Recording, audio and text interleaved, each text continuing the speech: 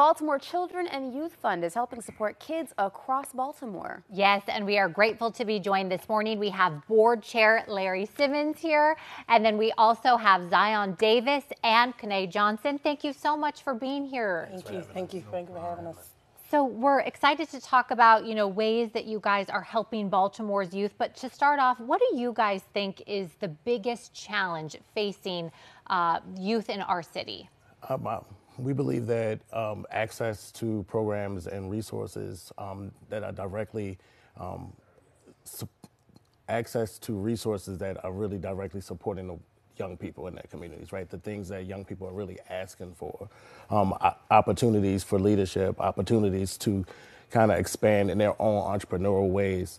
So we're really trying to support those organizations that are really youth-centered, that are Black-led, Black and Brown-led, and that really are taking what our young people are asking for and really moving with that. And tell us how the Baltimore Children and Youth Fund does that, supporting these organizations and supporting kids in Baltimore. So we're different from many of our colleagues in the philanthropic space. We are working directly with community folks to grant direct funding to organizations through city dollars, right? We're using city tax dollars to support those organizations and programs who I just kind of mentioned earlier, who are doing that direct service, that direct work, and who are really working in partnership with young people. And you mentioned the community. How can the community help? How can residents support you? Right now, if you kind of look out for September 14th, we really will have a larger community kind of information session where folks can learn how they can support the organizations that we work with, but also how they could also become a board member or also volunteer and mentor as well.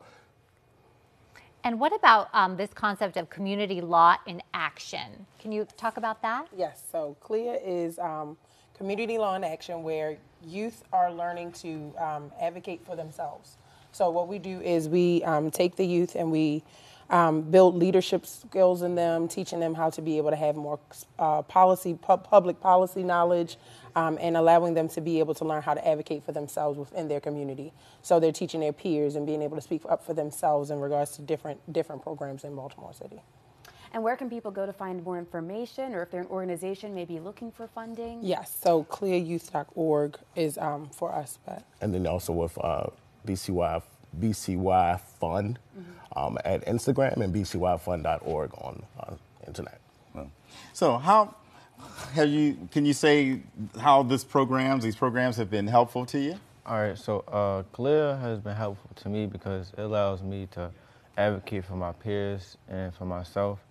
Also, it helps me build confidence within myself and allow other people to build confidence. CLEA has been very good to me. I learned a lot from it, just me being more of a leader and representing CLEA. If somebody asks me like, what is CLEA? What does it mean? I just tell them basically just advocate for my peers or for the community.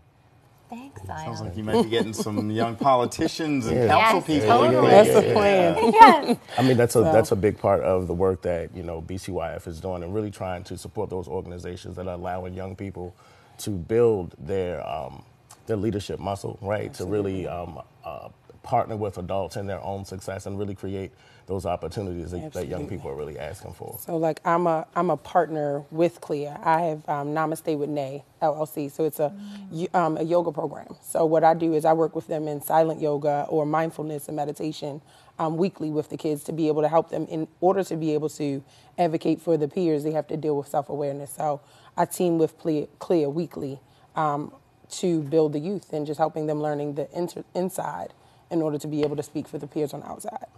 So Namaste is like the yoga program. So when I'm overthinking or when I'm just in a bad mindset, I just do yoga and just be peaceful. And it just What a allows good me. answer. We need to do that here on WJG 9, Zion. Yes.